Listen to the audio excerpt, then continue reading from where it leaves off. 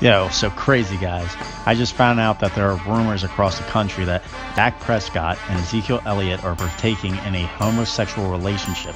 This has been confusing many because they both appear alpha masculine, but just because you're a masculine man does not mean you are automatically straight. For example, OBJ is very effeminate, When I get that feeling, I want sexual healing. but he still is a heterosexual person.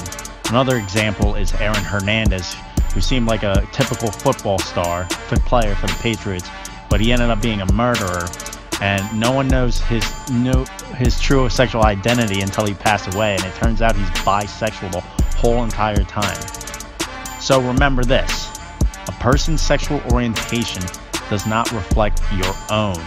Everyone has a right to their own preferences as long as it does not harm themselves or others.